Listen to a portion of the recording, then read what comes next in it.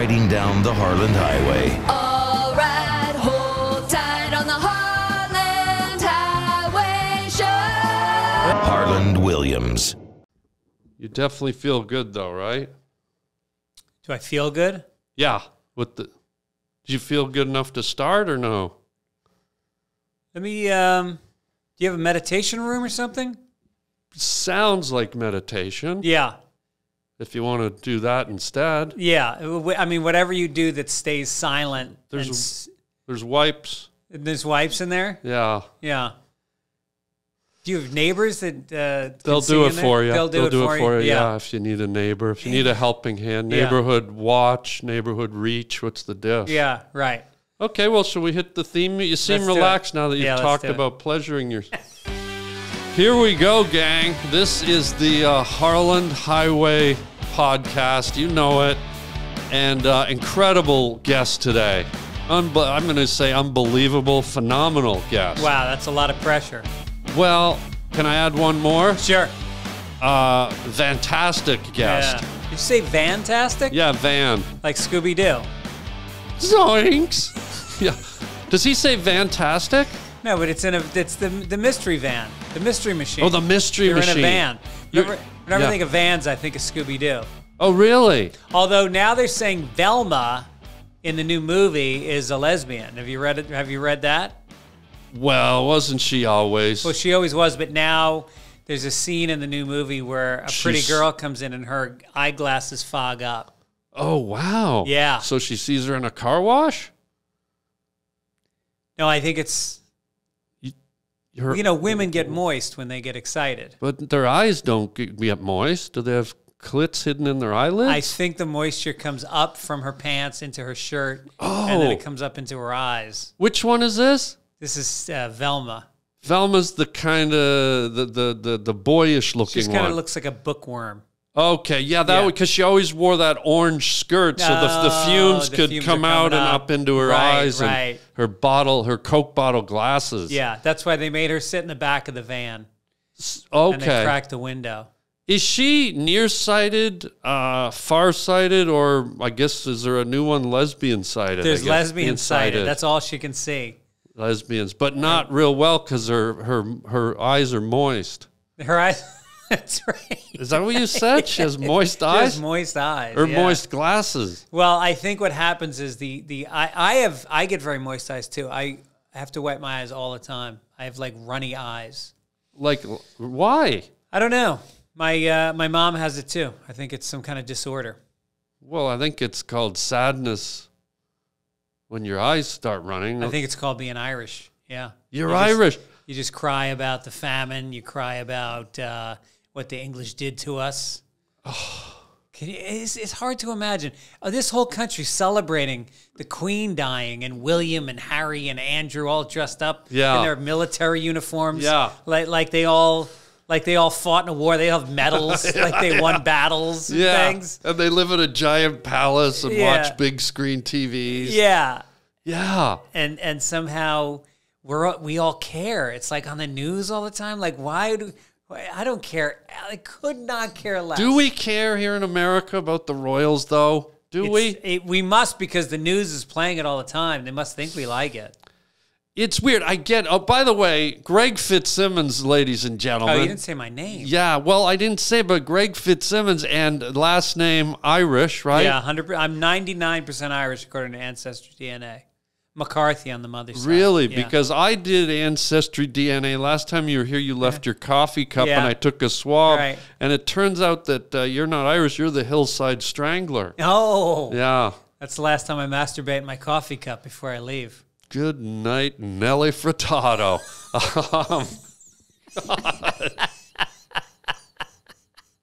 I feel real. I think my eyes are getting moist. Jesus. I think my eyes just went moist. You must be a lesbian. I think I am. Yeah. Are you a girl?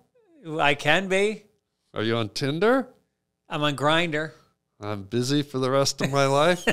But you're Irish, and so the royalty didn't mean much to you. But what about your parents, though? They must have loved them. It's funny because the Irish, I mean, we've been occupied by the Brits for 800 years. And during the famine, They were exporting all the food. They let us die. They literally let us die. Yeah, right. And then my relatives are all like enamored with the royal family. I'm like, what's the matter with you? Yeah. Where's the Irish rage? Where's the grudge?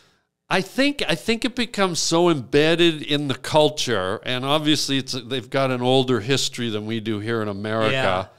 And, they don't have as many top tier like movie stars and celebrities and the bigness of the United States. And so the royalty is obviously just this big institution, and it's kind of like they're movie stars, I think, is what it is. And so I won't be surprised if a lot of them, like your parents, hate them, but sort of it's like they hate to love them. Yeah. Or something. Well, it's that, what do they call it? Munchausen effect, when you start to have feelings for your captor. Isn't that Stockholm syndrome? I think Munchausen. I mean, we can sit here and you can correct me for an hour if you call that a podcast. Well, I think Munchausen effect is a deli treat at I think it's actually an Oktoberfest wiener. And I'm starting to wonder if you really are a lesbian anymore. What'd you say, Munchausen? I don't know where that Wasn't came that from. one of I think that was Mozart's fourth album. I think it was his fourth LP, the Munchausen effect. There was no LPs in the 1800s. Well, he was blind. He won't know. He was blind. What was he? He was some kind of mutant. Beethoven was deaf. Well, why can't he be? He won't know I said he was blind. How about that? Screw him. Screw the pickled-fingered whore. Your eyes are watering. Eyes are watering. Wow. So I'm the reason your eyes water. You make my eyes water. Do you listen? Are you a classical music guy? Yes, very much so. Did you find as you started to get older, you edged into that, or were you always kind of that guy? Well, when I was in 6th grade, we had this music teacher, Dr. Pearson. He was a doctor. He was a doctor. Okay, and he taught music. And he taught music to 6th graders. A doctor. So, some people do a lot with their degrees and some don't. Mm-hmm. And so he loved opera. Yeah. And he used to bring us to the Met. We'd go to the Metropolitan Opera and we'd see operas like once a month. Like Italian operas? Yeah. Are all operas Italian? They're not all Italian, but the ones he brought us to were all Italian. He loved Italian opera. Okay. So we saw Tosca and Don Giovanni, and he taught us a love for opera because he told us what was going on. And ever since then, I loved classical music because I realized the huge emotional capacity that music has. Wow. Yeah. So you connected to it early. Very much so. But you were still listening to rock and roll and stuff, right? He also taught us the Beatles. He was a Beatles fanatic. Wow. And he taught us all the crazy urban legends about how Paul died. You remember that Paul McCartney was dead? Yeah, he is dead, guy. He's the only one left, isn't Your he? music, the doctor was right. Was the doctor a mortician by any chance? Like, he is dead. Yeah. You know that, right? So is Jimi Hendrix, Jim Morrison, and Joplin. Paul McCartney's still alive. Well, I'd say borderline. I mean, I saw him on TMZ the other day. I thought it was Casper the Friendly Ghost out for a fucking shoe shine. It's unbelievable. He's looking a bit frail. Yeah, he's looking frail. Well, he's British. They don't have a good healthcare system over there. You age fast in England. I want to believe that, but then I go back to the Queen who just lived to 98. I know. And her husband was...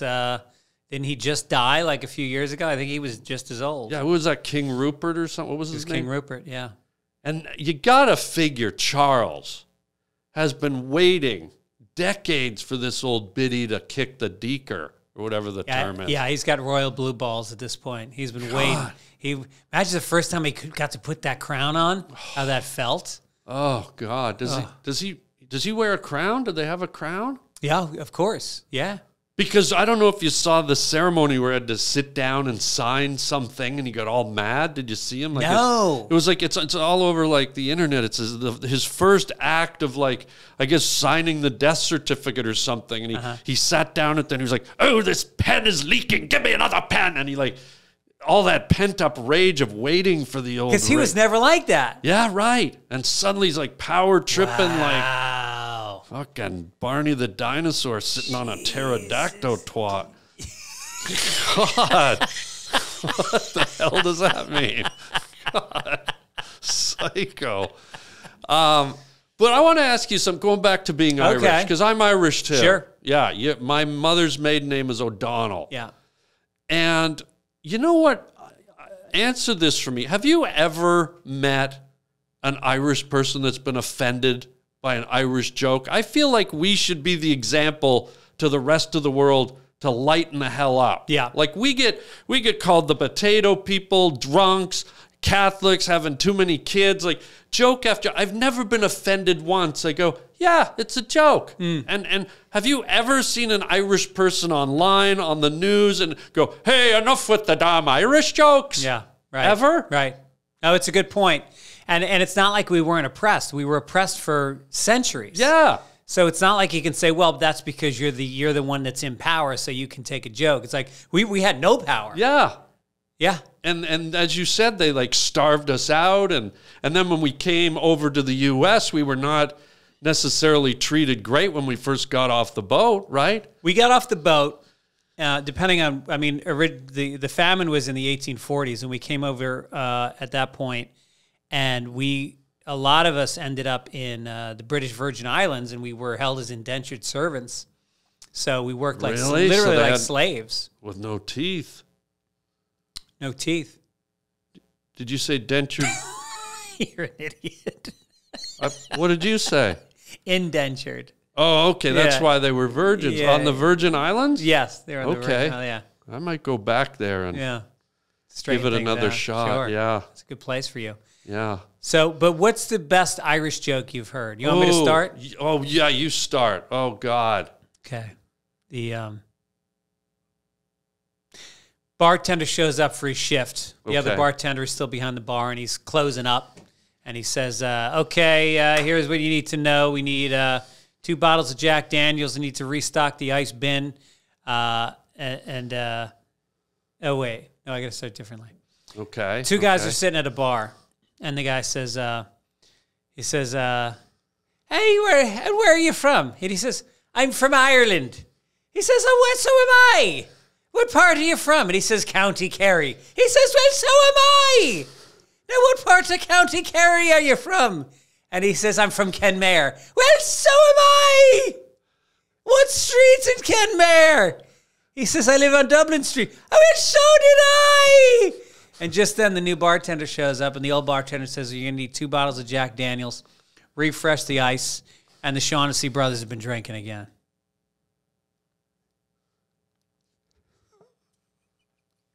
It's not nice to have somebody on your podcast and ask them to tell a joke and then stiff arm them. Well, Guy, remember, if we roll the tape back, you asked me what my favorite Irish joke is. I'm going to need you to roll back the tape because I don't remember it happening. I didn't ask you for your favorite Irish joke. But what's the best Irish joke you've heard? You want me to start? What's the best Irish joke you've heard? You want me to start? What's the best Irish joke you've heard? You want me to start? Oh, yeah, you start. Yeah. And but just the same, a guy tells a joke on a podcast as a host. I'm going to be honest. You know. Can I be 100% honest? What? I don't get it. Honest, one comedian to another. I'm not even fucking with you. I do not get it. The 2 brothers are so drunk, and every time they get drunk, they forget that they're brothers. They don't recognize each other because they're so drunk. Okay. It might have been that shrill, like, leprechaun being raped in an alley voice you were doing. Well, so am I! Jesus. God, it's really disarming, that voice. I mean, some of us use punchlines. All right. Harland Williams. All right, I'll do my Irish joke. Okay. So there was this schoolyard, and this Irish pedophile came walking by, And he sees a young child in the schoolyard, and he lures the child with him, and he takes the child's hand, and they start walking, and they get into the forest, and they keep walking, and starts to get dark and a little scary, and finally the wee child tugs on the pedophile's jacket and says, "Mister, I'm scared." And the pedophile says, "You're scared. I have to walk out of here alone."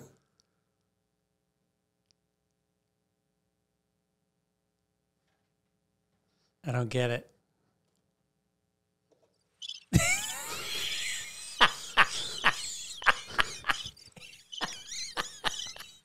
Even the timing on that was bad. Like, it was Even off. the grasshoppers were. Yeah. The crickets. You know, there's a club, you've done it, Yeah. called Supernova, Comedy Supernova. Oh, in yeah. Hollywood. Outside. It's an outside It's outside, and there's literally crickets. Yeah. And so when you're joke bombs, you literally hear crickets. Or a drive-by. Or a drive-by or sirens. Yeah, there's because a lot of noise. it's right in downtown Hollywood. Like, it's right on Hollywood Boulevard. It's like one of the sketchiest blocks in Hollywood. Yeah. Oh, I was like, one night I thought I killed because I saw someone laughing and slump over, Right. but it was actually a drive-by bullet coming through the wall and killing them. And you tweeted, "I killed tonight." I killed tonight. Yeah. Yeah, they had it coming. Yeah.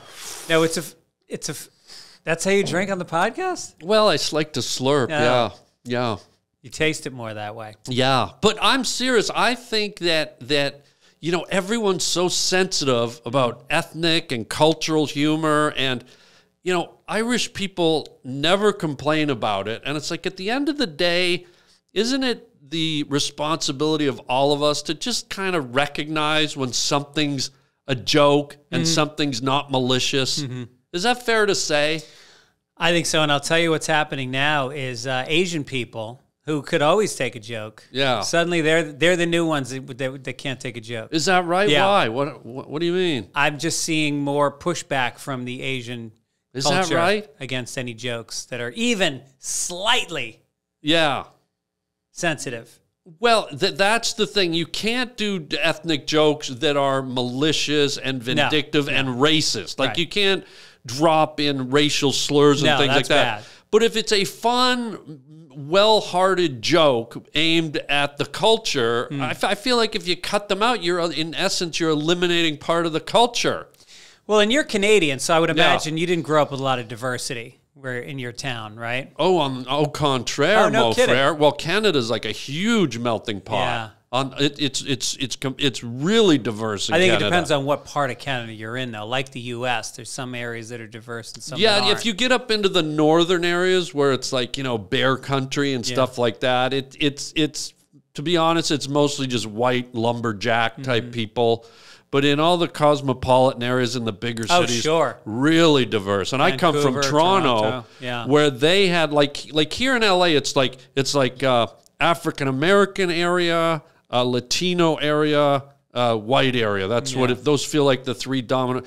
In Toronto, it was like Italian neighborhood, Portuguese neighborhood, Indian neighborhood. Like every culture was represented. No, up I had there. heard that Toronto is actually one of the most diverse countries in cities in the world. Yeah, it's really a lot of Jewish people. A lot of everything. And Yeah. that's what was cool, because when I grew up there, when you went to school, you had everybody and everything. And so it was really, I'll be honest, the two things that were a bucket of water in the face when I moved down here was the racial divides and guns. Because we grew up, I'm not saying racism and all that stuff doesn't exist, but it's on such a small scale up there. And it was just, here it was, everything was blacks, Latinos, whites, black, Latino, white. And up there it was just like, you didn't think in those terms. But Right. that's just... Well, I think you didn't have a history of slavery the way we did here. That's I right. think that's what set the tone for it. Yeah. And it's something that, you know, people go, I shouldn't have to feel white guilt. Well, a little. I mean, you should feel a little white guilt. You shouldn't feel no white guilt. I mean, it depends on how you define the word guilt. Yeah. I think there has to be an acknowledgement that something really bad happened not that long ago. Yeah, but didn't something really bad happen to all of us? I mean, didn't the Romans like feed the white Christians to the lions? Yeah. Didn't the Incas slaughter this? Didn't the Chinese slaughter the Japanese? Right. If you go back through all of history, is there any culture that wasn't touched by extreme violence? The fucking English. Well, they took a pretty big pounding from Hitler. No, that's true. Yeah. Yeah. I mean, that guy was just filling the sky with, I mean, have you ever seen those old newsreels of just London on fire? Everybody was in the subways hiding for months at a time. I mean, you know, and I'm not standing up for anybody, you know, whether it's black, Jewish, Christian, but what I'm saying is we've all had it, you know? And so then you got to go, well, shouldn't we all feel guilty? Shouldn't we all, like, I just don't think pointing it at one race is stopping anything. Right. I don't know. When you start putting an arrow on a culture's back, I just feel like, what's the point? Yeah. We're all in this together. Right. So it's like he said, she said, until what does it prove? Yeah, I think it's just a matter of looking at the numbers, just empirically, where certain races are in this country right now, and how do we work towards everybody being succeeding at the same rate.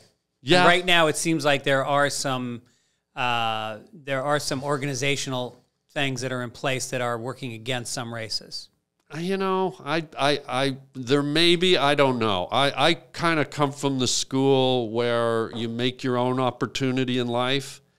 And, you know, you look at people in the white community, the Asian community, whatever community that are downtrodden and living in squalor.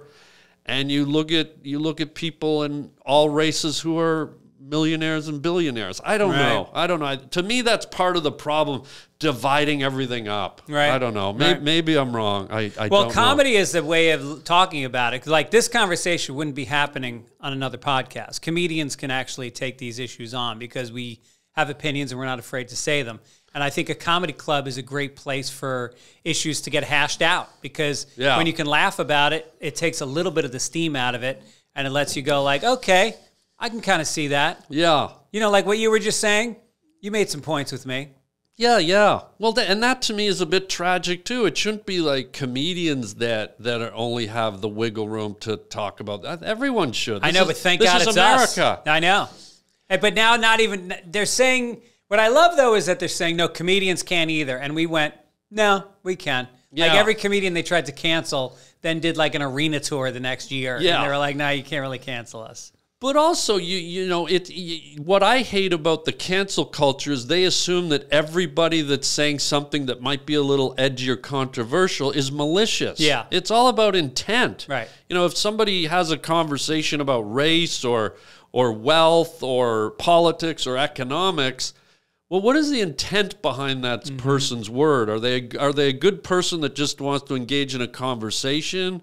Or are they being racial and are they being slanderous and are they being mean-spirited? And I think, and also in the course of that conversation, you're going to say things that might be a little bit off base. And then the other person is there to say, hey, you may want to check that. And then you go, okay, let me think about that. And you go back and forth and you can start to have some attrition and some understanding. But you can't have a conversation if you can't have mistakes. Yeah, exactly. And I'd go one step further. I don't even know if we need to have someone there to check. And I get what you're saying. Yeah. I just feel like people should just say what they want to say. And then you know who they are. Right. You know? And if it emerges that they're kind of got a bad streak or a mean streak, then that's who they are. And you can decide if you want to engage or participate in what they have to say or just move along, you know? But we've become this kind of country where everybody's checking everyone and everyone's walking on eggshells. And, you know, as a guy who came from Canada, that's not why I came here. I came to America because it's the land of the free, you know? And people can say shitty things, but you move around the people you don't. It's like watching TV. If you don't want to watch that, you move it, you know? And if someone's a purveyor of hate and hate speech, then, you know, there's laws for that stuff and they should be dealt with. But anyways, God, look at us getting what happened to that? Holy God. Wow. Well, look at the Irish guys caring, huh? The Irish are, some of the great politicians in the history of this country, And what's funny is the Irish used to be the liberals. It was the Kennedys, and and now the Irish have all become on the right. McCarthy and McConnell, and they've swung way right. Huh? Interesting. Yeah. Wow. The Irish. Did we help build the Statue of Liberty? That was the French. Right? That was the French. Did they ship it over here? I think they started with a small model because I've seen different sizes of statues of Liberty. Okay. And then when they got to the biggest one, they built that over here. But I think they built the smaller ones in France. So it was built here? Yeah. Are you sure? Positive. 100%. Wow. I thought it was built there and they shipped it over on it, but that would be far too large. Huge. Far too large for that. And FedEx didn't exist back then. Did UPS? They had UPS, but they didn't have FedEx, and UPS won't do packages that big. They won't do bronze ladies. Huh. Yeah. Interesting. Right. Although they just opened up the torch on the Statue of Liberty, first time since COVID started. Are you serious? Yeah. Oh my God, I can't wait to tell my arsonist friends. 3, 4. My arsonist friends. Yeah, I met them on Match.com. Too soon. You're on fire. If I'd done that in an Irish accent, it would have been a funny Irish joke. By the way, can we do, since we're Irish, for our Irish fans, can I set the stopwatch and we do a 1 minute of Irish voice conversation? Sure. Just for, let me get I think we owe it to them. Yeah. Oh my God! Here we go. Let me get gotta have the stopwatch. Yeah, you don't want to go too long. Yeah, just a minute, and just it can be just a conversation about anything. You ready? Yeah. 3, 2, 1.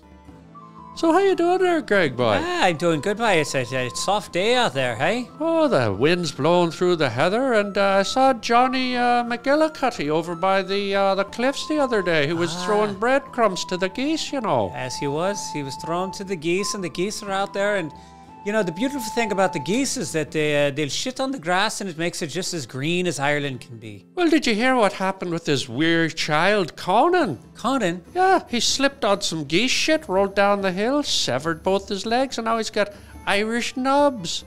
Now, isn't that interesting? Because when you're drunk in Ireland, they say you're legless.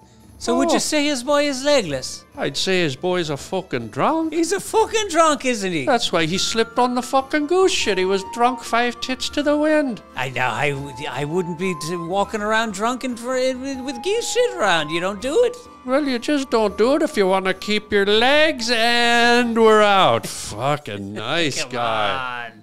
Wow. And I think I was a little County Kerry and you were a little County Cork. Cork, down by the sea. Have you been down to Cork? Many times. Oh, that's the one place I'm thinking of moving there because as the global warming, the waters are rising, and I want to live in Cork when the water gets real high. It's going to be high in Cork. Well, I'll be the only guy with my house floating out to sea. Right.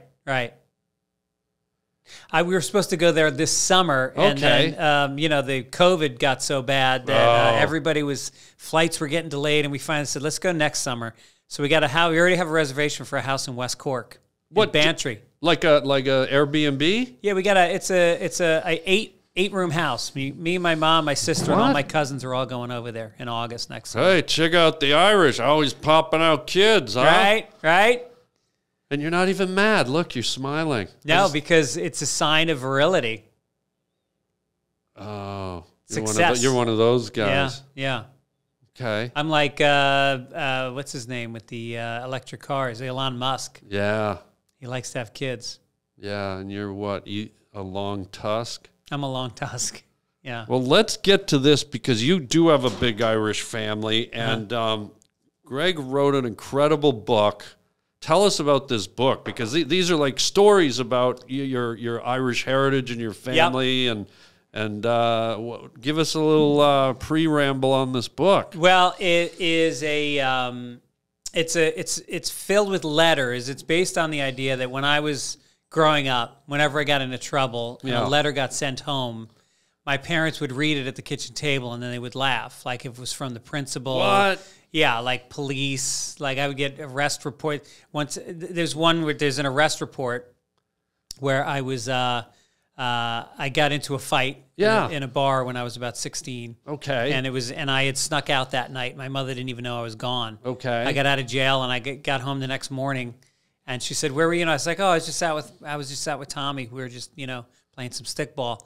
And then they got the newspaper the next day, and it said Greg Fitzsimmons arrested at 3:45 a.m. at the Tarry Inn for disorderly conduct. What? And they saw it, and they thought it was funny, and they would laugh.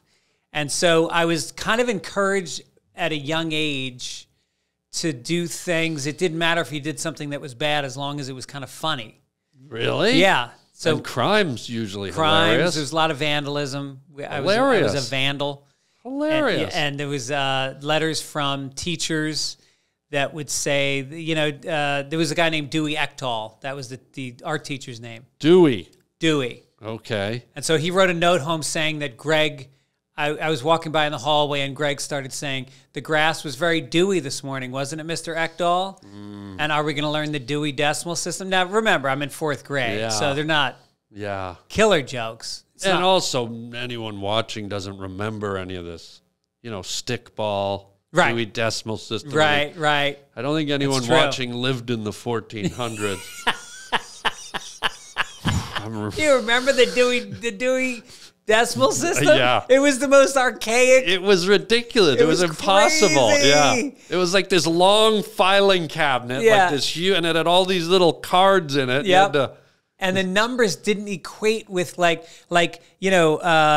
French history was somehow next to science fiction, but their numbers were similar. It was archaic. It was almost as if Dewey got smacked in the head with a 2x4 by Braille. You know what I mean? It was like for people that could see but didn't have a fuck what they would. You know what I mean? It was so confusing. I think the librarians kept it hard because they wanted to keep a job. That's what she how hard said. would it be, right? How hard would it be to just put the books in order? Right. Just alphabetical. We're done. Yeah. Or how about a librarian with half a brain and, you say, "Hey, where's the book about the blah, blah, blah?" And like at the grocery store, aisle 12. Sure. Right? Right. I mean, memorize something, you librarian fuck. Well, a lot of them went into porn because I've seen a lot of porn with librarians in them. So I think that siphoned a lot of workers out of the market. Oh, because they have those the sexy glasses and the hair is up in a bun. Oh yeah. But then when they left those good-paying union librarian jobs, they started letting the hair down, taking the glasses off. Yeah. Listening to jazz. Taking it right in the Dewey Decimal System. Yeah. Do you remember any of the titles of any of those porns that you watched? The librarian porns? Yeah. Booker was one. Oh, yeah. Booker. Yeah. There was Bend That Page. Bend That Page. I remember that one. It took place in Senate. It was like a congressional hearing. It was a man-boy thing. Maybe I don't remember it. Now that you say it. It was. I think I'm thinking of Bend It Like Beckham. Oh, sorry. Yeah. Right. How's that soda? It's moist like your fucking eyes, I'll tell you that much. Now, where can people get your book? I have no idea. I would imagine on Amazon. I mean, good. You go to Amazon.com and you can get that book. But if you go to Craigslist or something like that, you could probably buy it used. I can't even imagine what it's selling for used these days. Well, let me look it up. Well, you're doing that. I'm going to pull out my little book. Dear Mrs. Look at this book. What's that? Called Crave. Ooh. And it's a collection of short stories. And, I find it interesting that we're both Irish. Yeah. We both do comedy.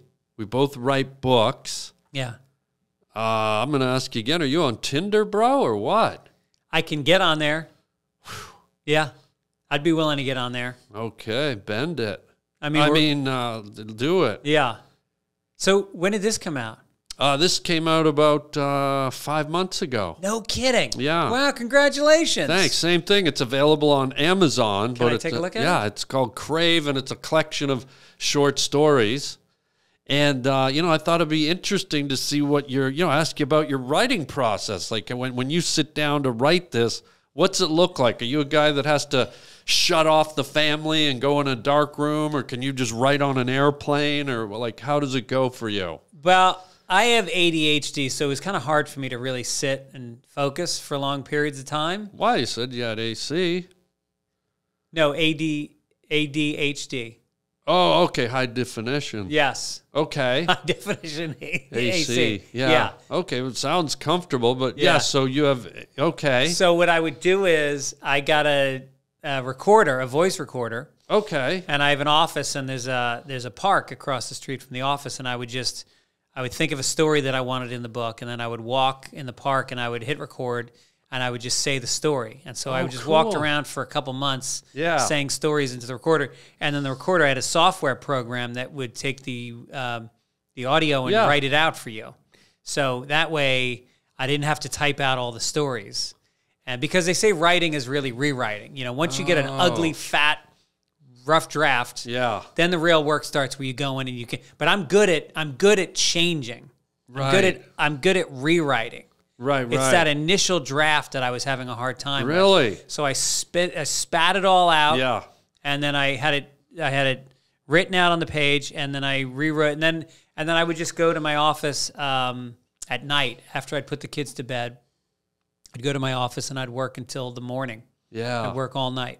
That's a tip for like emerging writers too. I find that you can get kind of blocked like that, but what you said is exactly, you just got to like spit it all out. Yeah. Get it on the page, write it. Don't worry about finessing it. I've met a lot of people that said, "Oh, I want to write a book. I want to write a story."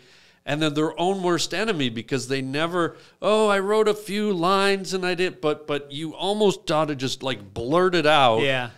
And look at that kind of like the chunk of clay, and then you got to kind of mold it, and not judge it. You can't judge yourself early on. That's what stops us, I think, is when we critique ourselves.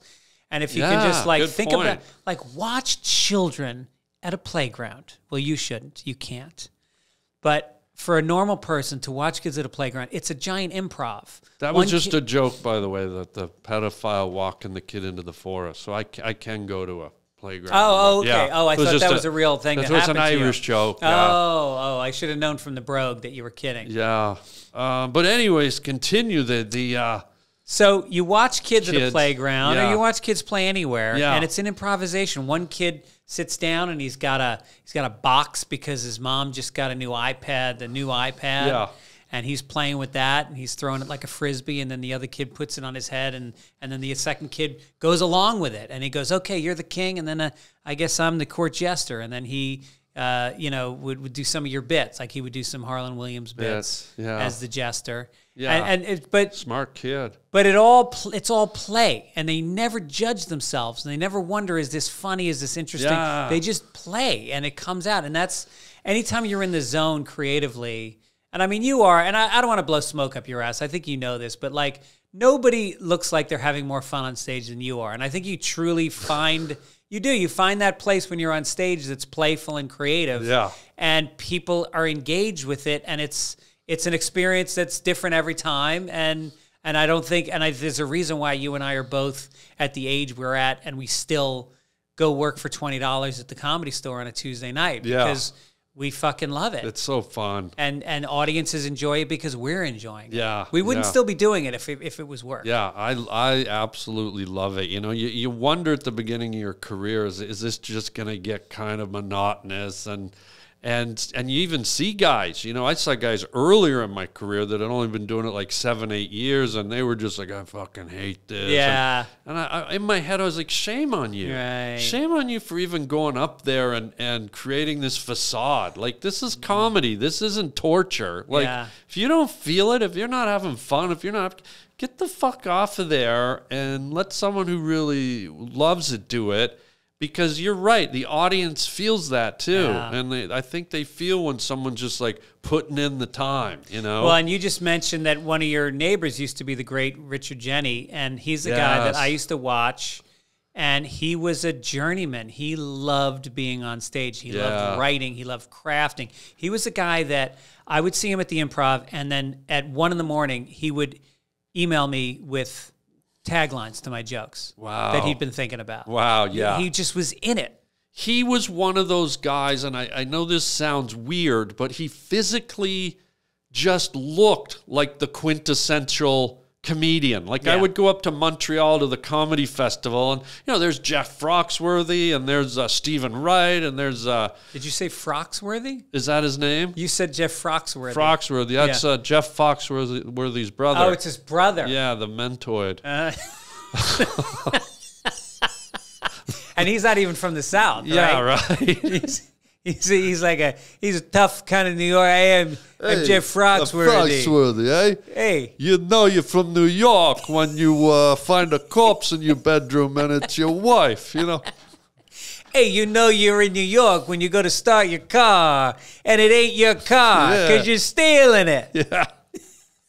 But Jenny was this guy, like you'd see him walking around and if someone said, "Hey, draw me a picture of a comedian, like a 1980s, 1990s circa comedian," he feels like that's the image I always saw. Like he just looked like that guy with to me. With the blazer, with the sleeves pulled pulled with up. the sleeves, kind of semi-good looking and kind of a little hyper, a little energetic. And but everyone else felt more quirky, Like I have no chin and big ears, and Stephen Wright had that crazy hair, and Emo Phillips looked like he was from another planet. But everyone had, but he just kind of personified what a comic looked like to me back then, which sounds weird. No, he was like at the middle linebacker of a comedy. He just was a journeyman. He worked. He loved working, and he was great at it. And that was a shame. What about poor Judy Tenuta being gone? I love Judy Tenuta. Yeah, she just died, right? Yeah, she was fun. Oh, yeah, she was such a weird,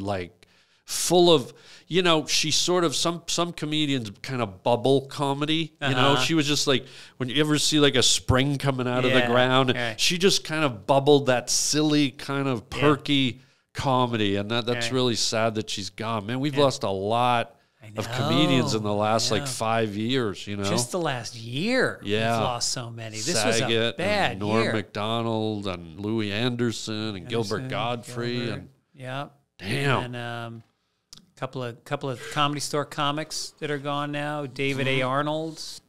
Yeah, and there was it's just been weird. But that kind of brings me to I don't know if you've noticed these. It's Halloween, and if you want to turn yours over and there's a little light switch on the bottom. That's fun.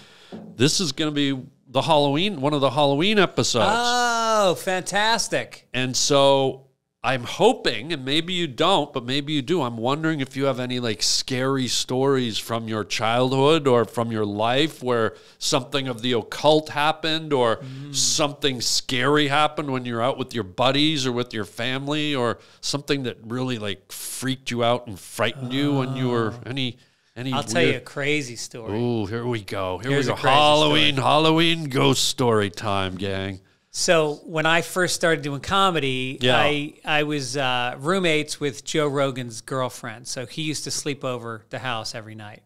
And so I came home one night, and he was out on a date with her. Okay. And I was coming home alone, so I stopped at Blockbuster. This is how long ago it was. Remember Blockbuster? Yeah, isn't that where you're playing stickball in the parking lot? Yeah, right. And Velma was there. She had the van out front. Wow, were the windows steamed? Yeah, well, she had a Subaru Legacy Outback, which I thought at the time, that's a red flag. Yeah. And so I rent Batman. I rented the very first Batman movie. Oh, the Tim Burton one with what's his name? The who's the comedian, the actor? Michael Keaton. Michael Keaton. That one? Yeah, it was the first one. Got it. And so I rent it, and I go home to our apartment, and it was kind of a dark apartment on a side street. Ooh. And I put in the movie. Yeah. And I'm sitting there watching it, and it's scary. It's a scary movie, but it's a heavy movie. I mean, I'm not frightened, but it's you're on edge. And all of a sudden, I'm home alone, and there's a shadow in the room. There's a shadow. Come on. And I look up. And Harland, on my mother's life, a bat was flying around the apartment. There were bats in the neighborhood. Yeah. And a bat had gotten in through the window. Wow. It was summertime. Wow. And it was flying around the apartment. And I freaked I'm like, did this come with the... Did I not notice that Blockbuster's running a special? Is it in the box? Is it in the little thing when you open it? Right. And so I get scared. I don't know what to do, and I got a baseball hat on backwards. I got on sunglasses, and I got a tennis racket. And I'm bats don't play tennis. I'm more hiding from it than chasing it. Yeah. And then this goes on for like 20 minutes. And then all of a sudden the door opens and Joe walks in and he's got a pizza and he's with his girlfriend and he sits down and he goes, "What the fuck are you doing?" I go, "There's a bat." "There's a bat in the apartment." And he takes the tennis racket and he takes like 4 steps down the hallway and he whacks the bat and kills it. And then he just sits down and eats the pizza. Wow. And I'm standing there with glasses on and a hat on backwards. Was it a baseball hat? Yeah. Oh, dude. Yeah.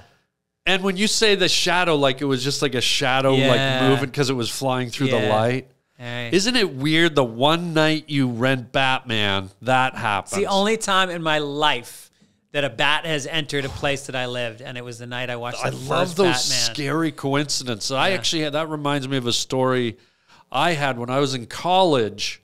My college girlfriend's name was Peggy McEwen. Oh. And great girl, wonderful girl, just love her to death. And my best buddy at the time, my roommate, was a guy named Reg.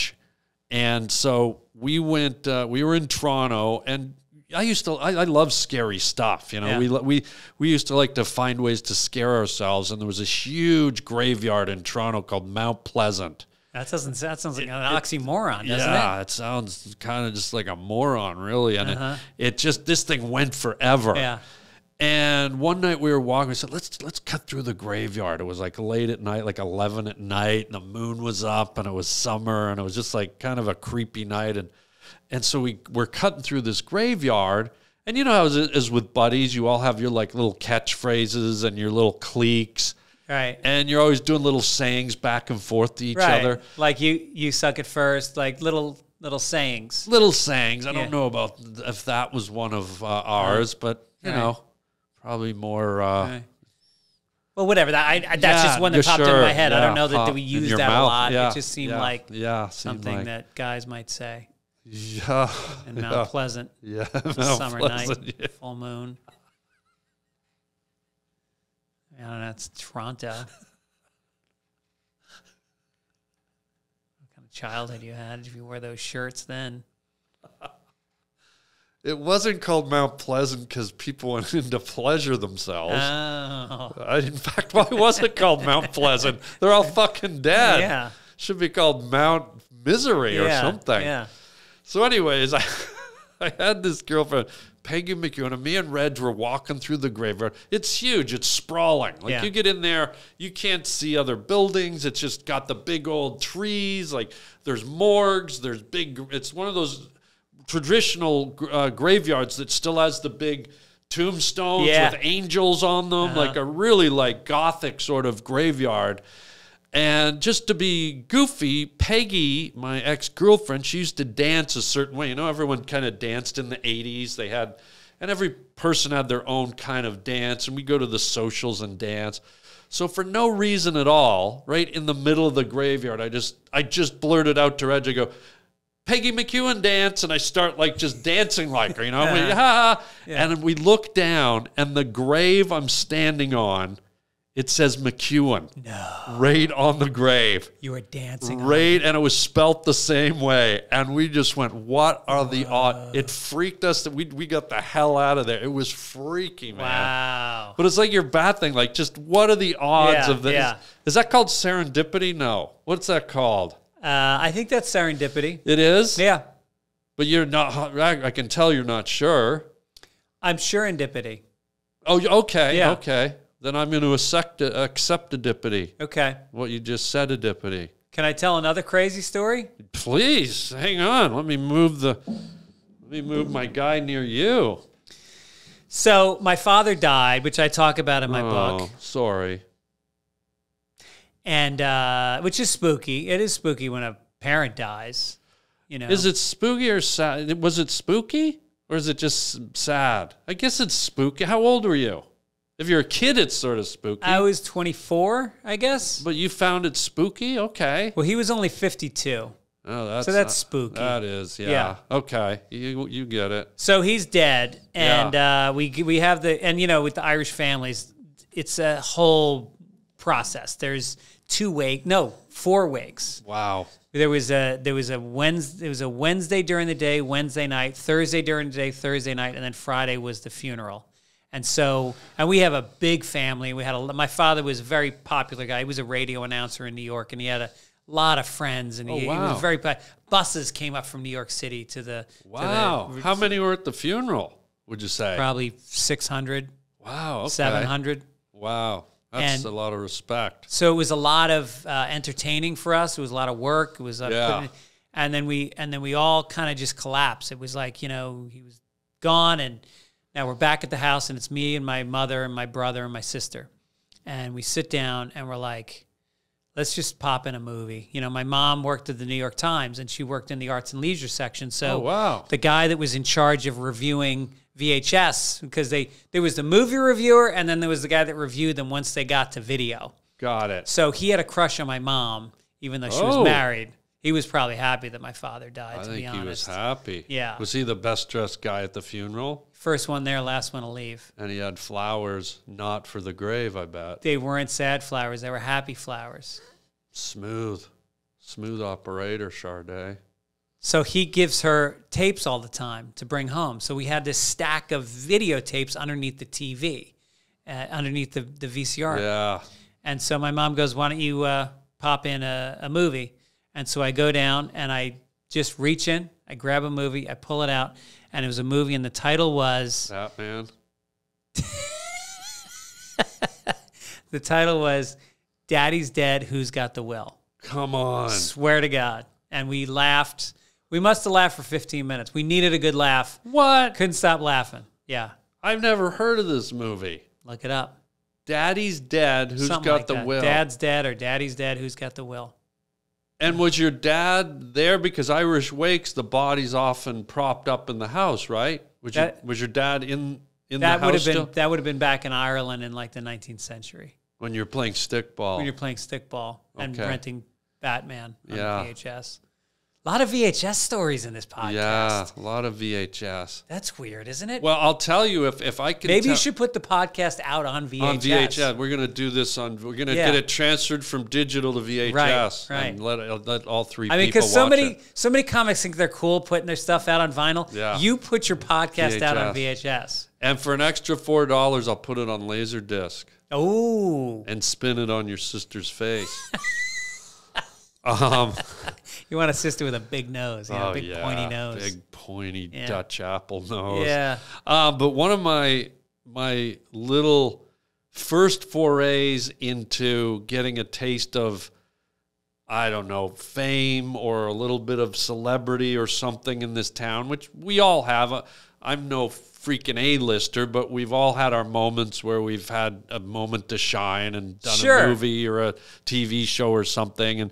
And so when I was new to the town, it doesn't resonate any more than when it first starts to happen. Like when you go from being a guy from Boston or Toronto where, I've headlined clubs and now I'm on the Tonight Show, or now, suddenly something happens where you go from kind of here to here, and in your own head, it's like monumental.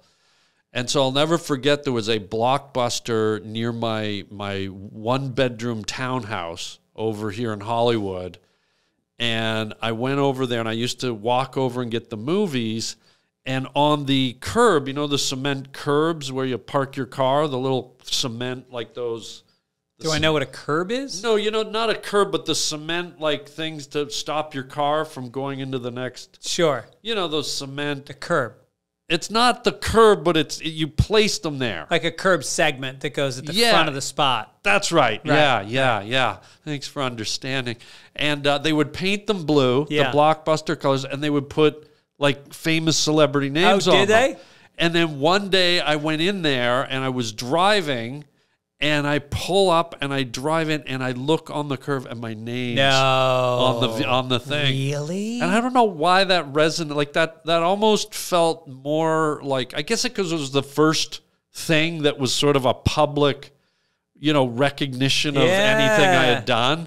And for some reason, that was my star on the Hollywood Walk of Fame moment. Amazing. Like it was so. That's really cool. It's really stupid, really, but to me, it really, I don't know. Did you get a photo of it? I didn't, because this was pre-cell phones. This was who carried a camera around? I would have gone back. Yeah, taken a photo. But I was so excited by that stupid little thing, and now, of course, Blockbuster's gone, and You know what my moment was? What?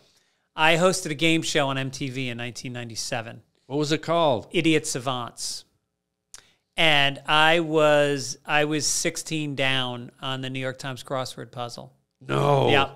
Oh, see, that's amazing. That was a pretty good one. Yeah. Yeah. I still have that. I don't know that I've ever been in a crossword puzzle. I'm sure you have. Really? Yeah, I'm sure you have. I mean, a name like Harland, that's a great crossword name because it's got a lot of vowels in it. It's got an H. Yeah, it's 8 letters. Yeah. It's a good one. Do you have vowels in your name? No. Just Fitzsimmons. You don't have any vowels. Just Fitzsimmons. Isn't I a vowel? Fitzsimmons. No, there's an I in your name. It's Fit. Look. That's a Fit. That's yeah. an I. That's a misspelling. Oh, so it's just Fitzsimmons. Yeah. But isn't O a vowel? No, that's a 0. Oh, Fitzsimmons. Yeah. Okay, but there's an E here. That's surely a vowel. That's I was in a fraternity. That's a Greek letter for. Oh, okay. It's theta. So it's Gerg Fitzsimmons. Yeah. Which kind of sounds Greek, but you said you're Irish. Well, my favorite kids joke is. Oh, I think I know it. There's this pedophile, and he walks up to a schoolyard. And he says, takes the kid out to the woods, and the kid says, "Hey, mister, I'm scared." And, the pedophile says, "You're scared. Yeah, I got to walk out of here here alone." Is that it? Yeah, that's it. it. Okay. I think I already told that one earlier, though. What do you call a fish with no eyes? Fish. Wow. Yeah. Wow, bro. That's a good one. Should I end it on a really one of my favorite cheesy jokes? Oh yeah, as long as it's not about pedophilia, because people are going to start to talk. Yeah, It's going to be chatter online. Yeah, no, this is a clean, fun joke. Good. And then we're going to get to the final segment here, but yeah, you'll like it. This is a joke where a bear walks into a bar. Okay, I don't know if you've heard this one or not. Bear walks into a bar, walks up to the bartender, slaps down a $20 bill right on the bar, and he says, "Bartender, give me a gin and tonic." And the bartender says, "Hey, what's with the big paws?"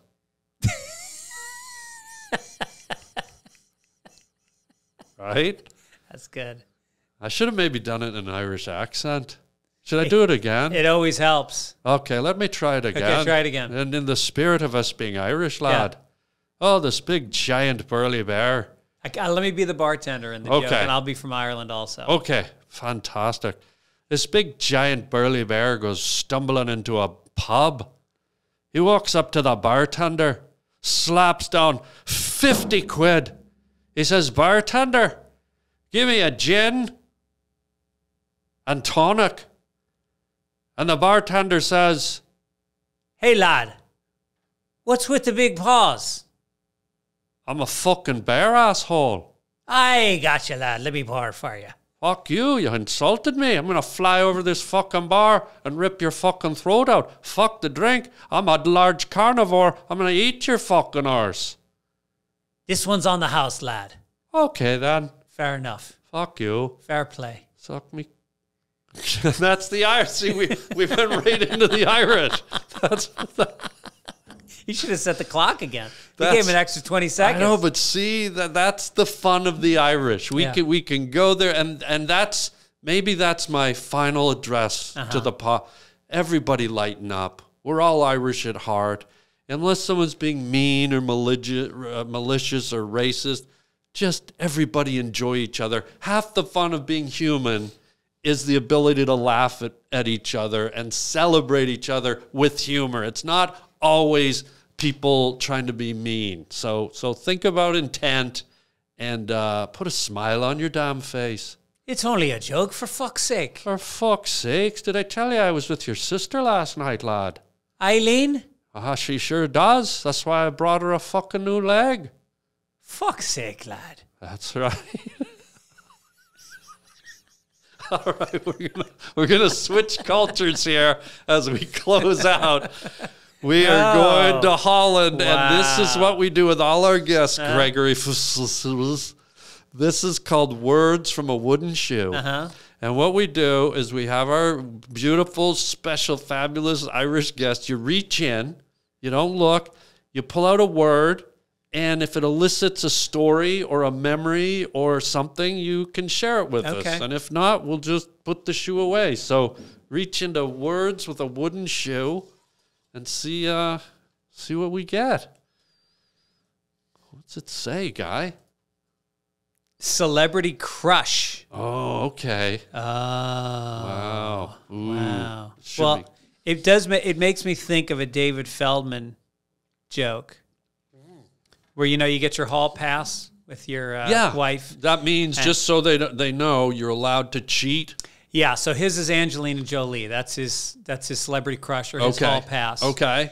And then he said, but then we got older, and I said to my wife, hey, can we update our hall passes? Yeah. And she says, okay, sure. She goes, mine used to be Tom Hanks, but now it's Harland Williams. And then he says, well, mine was Angelina Jolie. Now it's The Babysitter. My celebrity crush mine was Angelina Jolie. Yours was? Mine really was. Whoa. I think she's magnificent. I think gorgeous. She's physically just it's like an artist conceptualized beauty, and that's what she is. Just the cheekbones and the eyes, everything, the body, and so I'm in love with it. And not to mention, I think she's a great actress, and then she does all this great philanthropy. Yeah. She adopts kids from all different countries. Yeah. She collects them. She's the IHOP of adoption. That's right. Yeah. And so I'm working on the Ellen DeGeneres show. Yeah. At the time, I'm a writer on the show, and then it's St. Patrick's Day, and so and again, this easily for another race, I was asked to dress as a leprechaun. Right. For the cold open of the show. Right. And to go out on stage with a pot of gold. Yeah. And then Ellen was going to chase me around the stage with the pot of gold. And again, by today's standards, can you imagine? Culturally insensitive, but that's the thing. Can you imagine we Irish don't care. We have fun with it. What if you had asked a Chinese writer right. on Chinese New Year to run around with a gong and wear like a geisha outfit or and something? Again, if you're just able to look at the fun side of it, then that's all it is. That's the point I'm making. But with the Irish, we'll do anything. We don't care. We don't care. Yeah. So I'm backstage, and the show's about to start, and I'm sitting on a director's chair backstage, and I've got on 3/4 length knickers and Irish shoes with pointy toes. Yeah. And a green vest and the green coat and a little bow tie and the Irish stovetop hat. Oh. And I'm sitting there and I'm laughing. I'm like, okay, who walks over but the lead guest, Angelina Jolie? What? And she walks over and she sits down about 6 inches from me in the chair next to me. And I can't breathe. I can't believe I'm sitting this close to Angelina Jolie. Whoa. And it's just us. There's nobody else around. It's just us alone. And then I just looked at her and I said, hi, how you doing? My name is Greg. And she burst out laughing. And it was like, remember in Fast Times at Ridgemont High when Jeff or whatever. Spicoli? Not Spicoli, the brother. Oh, yeah, He's dressed up in the fisherman's outfit. Yeah. And he's delivering the food. And the woman laughs at him in the car. It was that moment. And she laughed at me. And just as she's laughing at me, the curtains open and I got to run on stage and run around getting chased by Ellen with the gold coins and a... So your one moment to be in front of your crush and you look like a Dementoid from the 53rd dimension, and she just out and out laughs in your face. Dude, were you crushed? Crushed. I could not get that out. When I got off stage, I could not get the... look, my eyes are tearing. You're watering up. Yeah. Oh, my God, dude. Brutal. Well, I got to finish on might have been worse. So my crush was Daryl Hannah. Oh, okay. When I saw that married movie, to Jackson Brown. Are they married? They were. No, she's married to Neil Young. Yeah. You got to get your country singer straight, guy. No, she was married. She dated Jackson Brown and then married Neil Young. She's married to Neil Young right now. There's an upgrade. Mm-hmm. Yeah, and she's apparently leaving him in about a month and shacking up with Willie Nelson. Because who doesn't love black gums?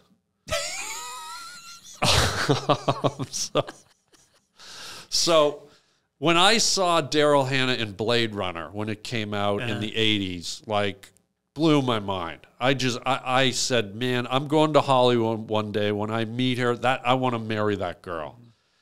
And then she did some other movies, Summer Lovers. She did that movie. And, she did all these great movies, but just a stunner, beautiful body. And she was always sort of my Marilyn Monroe, like, dream crush. And then John Lovitz opened a comedy club about 10 years ago. Do you remember the John Lovitz comedy club? Yeah, up at Universal. Yeah, so John Lovitz from Saturday Night Live opened a comedy club. And he called me up and he goes, hey, I'm doing my opening night tonight. He goes, I'd love you to headline it, and I go, yeah, man, I'll come headline your club. It was the first night. And so I go just thinking it'd be a bunch of tourists sitting in there because it's at the Universal City Walk. Yeah. And I go in and the cast of Friends is there and the cast of, the show Modern Family's there. Big Bang Theory. They might have been there. I don't remember. But the guy, who's the Marshall guy who directed Pretty Woman, the director? Gary Marshall? Gary Marshall was sitting right at my feet. Wow. Like he was, if I put my feet forward, he was just sitting there looking at me. So all these people are here, and he puts me up last, right? I'm like, he's got David Spade goes up, Tierra Carrera, all these celebrities. Yeah. And he puts me on last. I'm the headliner, so I'm doing the longer show. Sure. Everyone else did 10 minutes. I'm supposed to do like 25. And I'm honored to do it. And I love it. So it was great. And so I go down. I'm up in the green room. I go down. I'm waiting to go on. I've got literally about a minute before I go on. And Lovitz is there. So what do you think? Great club, isn't it? And I'm like, yeah. And he really does talk like that, by the way. Sure, you nail it. Yeah. That's great. And I go, this is great, man. Look at all the celebrities. He goes, yeah, look at all my famous friends. There's, someone from Friends. There's Ed O'Neill. There's Daryl Hannah. And I went, what did you say? He goes, there's Daryl Hannah over there. And I went, you're joking, right? And I look over, and Daryl Hannah's sitting there. Dude, 40 seconds later, I'm on stage. This hasn't happened my whole comedy career. I've been doing stand-up 35 years. Yeah. My brain frazzled. No. I couldn't remember the lines to my jokes.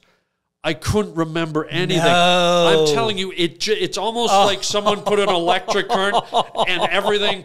And I was up there, and Gary Marshall's just looking at me like, and I'm the headliner. Yeah, and this could be a career maker for you. Just bombing. And finally, after about 6 minutes, I just went, folks, I'm clearly bombing up here. I'm eating it. And let me tell you why.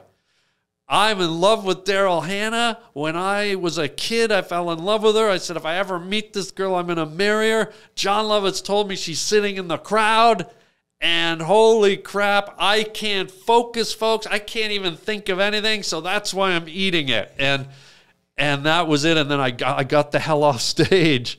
And then, everyone sort of kind of didn't know what was going. And I went over to Lovitz. I was like, holy shit. And he goes, you want to meet Daryl? And I went, holy shit. So I went up to her and I just went, you made me bomb up there, Daryl. And she goes, oh, you're so cute. And she hugged me. Oh. And I was just like, and I said, you're so sweet. I said, I really do think you're the best. Like we had a nice little moment. Yeah. And that was it. But dude, it fried my brain. I've never... Wow. had that in my life. Like, not even with the worst heckler on the worst night. Yeah. It was just frazzled. That's crazy. Yeah. Because as a comedian, people think, oh, you got such an easy job. Like bands, they got to 3 18-wheelers pull up. They got to tune their instruments and a sound check, and you got to make sure you know the word.